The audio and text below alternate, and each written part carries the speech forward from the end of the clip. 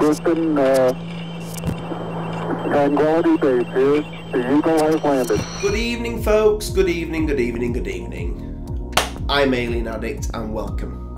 Like, subscribe before you've even watched any of my content because that's the way I roll.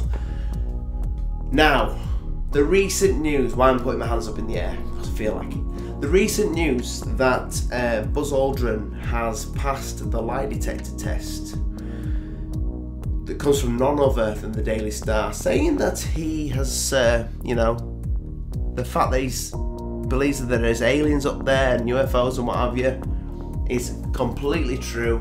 And the 4 other astronauts that have seen it too, there is, who is there now? Let's have a read of this. There's Al Warden, Edgar Mitchell and Gordon Cooper. Now there's a couple of little things that flag out there. One, Cooper died in 2004, and 2, Mitchell died in 2016. However, the actual article that comes from none other than the Daily Star, the most reliable news source in the world, may I add, point checking, fact checking, whatever, is on absolute crisp to the nipple. It's beautiful. Yeah. So, yes, they do state that these 4 astronauts have passed the lie detector test, and 2 of them have snuffed it. They've gone. God bless their souls. Yeah. How? Well, if you actually read the article, go down, the most reliable source, the Daily Star, may I add. Daily Star, this video is sponsored by Daily Star. Yeah. If you read what it actually states, it doesn't state what some websites are stating that the Daily Star has said. How can these 2 astronauts that have passed away have passed the lie detector test? Because they've gone, you know, they're no longer with us. Rightly so. Come on, get to the point, Alien Addict, get to the fucking point. Feeling a little bit wired today. I haven't drank a drop, by the way, of alcohol. However, I've had 4 coffees and I feel on point.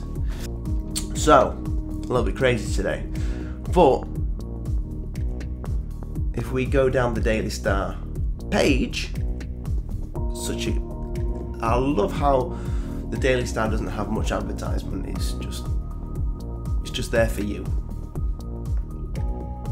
If we look here, you see voice recordings of the fellow NASA pioneers, Edgar Mitchell and Gordon Cooper, both died, were also analysed. So Mitchell claimed to have seen several UFOs, and Cooper actually described trying to chase a cluster of objects. That is interesting. It's interesting as hell. Daily Star or not, it is still interesting. I saw this story and I was like, what a load of baloney. And then when you're looking into it more and more, there might be something in this, I don't know. But Buzz Aldrin has not tweeted anything out about this that I've seen, and if he has, I've missed it. So I'm taking it with a pinchy grain of salt. So should you. However, it is interesting, you have heard, everybody's seen, especially Buzz, talk about the things out there, the things that he believes, I believe the monolith. We should go boldly where man has not gone before. Fly by the comets, visit asteroids, visit the moon of Mars. There's a monolith there, a very unusual structure on this little potato-shaped object that goes around Mars once in 7 hours. When people find out about that, they're going to say, who put that there? Who put that there? Well, the universe put it there. If you choose, God put it there. And I ask myself why we're hearing so much about this now. We've seen all the DeLong stuff, we've seen the Greer stuff. We're seeing a lot. You know, if I named everything, I'd be here all fucking day. But there's every UFO channel, every newspaper article, every online article, everything, documentaries, it's been mentioned everywhere, this. At some point it's going to hit a spike and people are going to be like, oh fuck, maybe aliens do exist. We have been visited by, I'm going to say UFOs, and that might be a stupid thing to say because that's an unidentified flying fucking object. We have been visited by big, colossal spaceships. Madness. Absolute madness. Or is it? Now, I'm one for madness, you know. I believe there's something in this whole alien conspiracy. I do. Hence the Alien Addict. By the way, this is not for sale. My mate made me this. Though I may make t-shirts at some point. And other things. But I want to know your thoughts on this, because everybody's debunking everything. So I've debunked loads, and now I'm kind of like, sometimes if you're going to debunk it, you don't hit the first conclusion that you see, which everybody sees that Cooper and Mitchell have died, so therefore the Daily Star's talking bollocks. Well, they've not read the article properly for a start there, because it's plain as day. It says, and I'll defend the Daily Star on this, because it states that it's a recording that this computer, this new software that, you know, is fucking amazing, out of this world. It states that it's the voice recordings, you know. It's not stating that they've brought them back from the dead just to give them a chuffing, what is it, one of them things, lie detector, yeah. Now this, I don't think this is the traditional lie detector test where you are strapped down with something in your arm and, you know, getting electric shocks. Where's it going, guys? Where is it going? That's my question. Where is all this going? In 2000, and let me just pluck a fucking number from out my arse here. 2021. What will the headlines be then? Do you know what I mean? It's getting more and more bizarre. You got to ask yourself though. Ask yourself this question: why is it getting so bizarre? Why? Why is it that we see all this? I'll give you the answer, and you're looking at it right now. YouTube, the internet, Twitter, Facebook, social media. This is why it's exploding like it is. It's not because it's that time that it's time for it to explode. It's more the whole social media side of it. That is why it is exploding how it is, because I'm sorry, and I don't mean to burst anybody's fucking bubble here, but we have these amazing cell phones, yeah, with amazing video cameras. I don't actually think we're getting much footage. People are like, oh yeah, the reason why we're seeing so much of it is because people have got cell phones and they're amazing cameras, blah, blah, blah, blah, blah, and we're getting loads of amazing footage. No, we're not. There's not that much. There really isn't that much. And I've actually photographed a UFO before, and I will talk about it probably one day, and I have it on my hard drive, but it's a little tiny piddly thing in the background, but I know what I saw at the time, and they're fucking hard to film on these things, really hard. Now, you can believe that or not, but I ain't a bullshitter like some. Yeah, So you would expect, with the amount of mobile phones, smart mobile phones that are out there, amazing HD footage, that you would have something concrete by now, and we don't.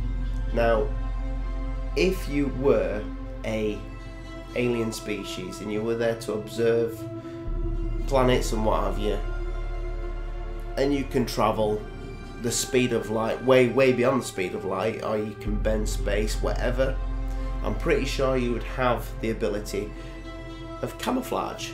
So that is probably why we're not seeing much, if that's what it is. And I say if, because I am not going to preach just because I'm an alien addict. It's because I'm addicted to the subject.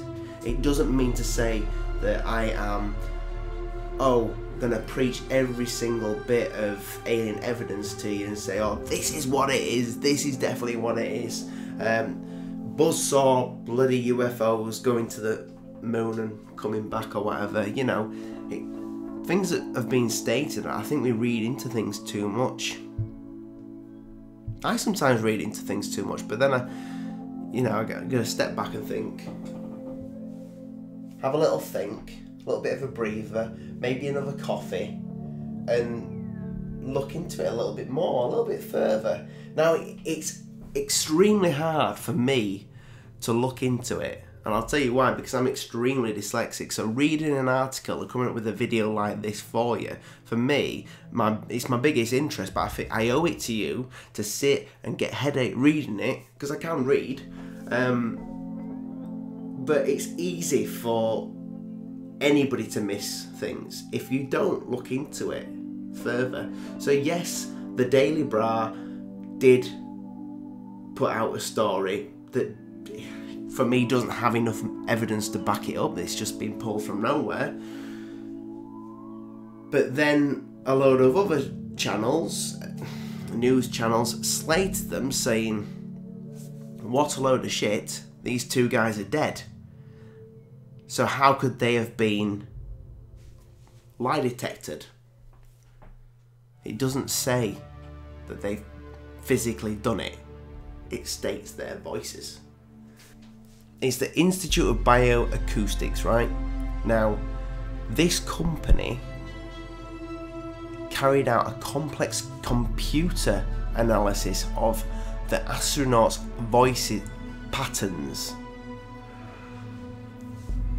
as they told their close encounters. It's not anything to do with an actual, however a lie detector works. I think it's your pulse and what have you. Now, I kind of get that because you will know when you see another YouTuber or anybody in a documentary, if you feel like they're lying to you, you get a feeling for the fact that they're lying to you, because as humans we're quite good at that. What computer game was that? That was the first one that you could see the emotions as well. That was that L.A. Noire, that Rockstar game. Yeah, I don't really play computer games anymore. I don't have time for computer games, unfortunately. I do enjoy it though. But yeah, you could read the voices, the way they acted. You could see their expressions on their faces, and you would do your detective work on the back of that. So this computer, this lie detector computer, is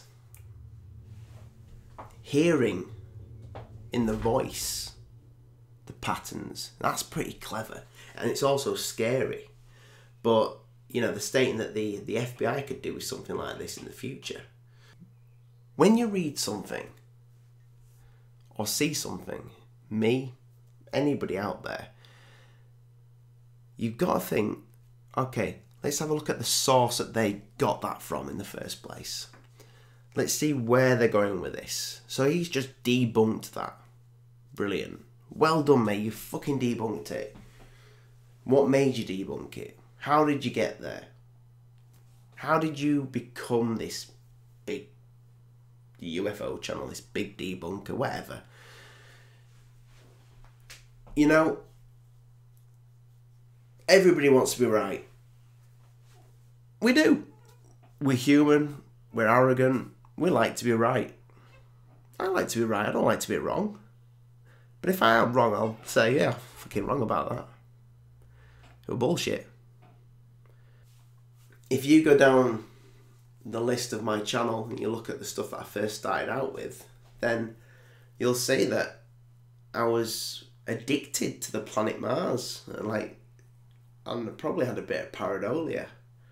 Somebody has stole my skeleton. Saying that though, it was I found some awesome shit on that planet. This looks like a penguin. Put 2 and 2 together and came up with 33. Yeah. So, all I'm saying to you is, when you read something, 1, have a good look into it. 2, if it's something, send it to me. Tweet me. Yeah. It's bloody interesting, it's getting interesting, but you've got to remember, and remember this alone, the day and age we live in is very much the social media age, so this subject is, it will just keep firing and keep firing and keep firing, because whoever's makes up one story, somebody else makes up another story, and it has that domino effect. But as the dominoes are falling over, they're gaining more dots, you know, the domino dots, they're gaining more of those because people expand on lies and people expand on truth. So where am I going with this? I don't know. Anyway, you know what I mean, don't you? Everyone's a bullshitter. Good night, God bless. Mind the bugs don't bite. I'm Alien Addict. Subscribe, like, and share my bollocks.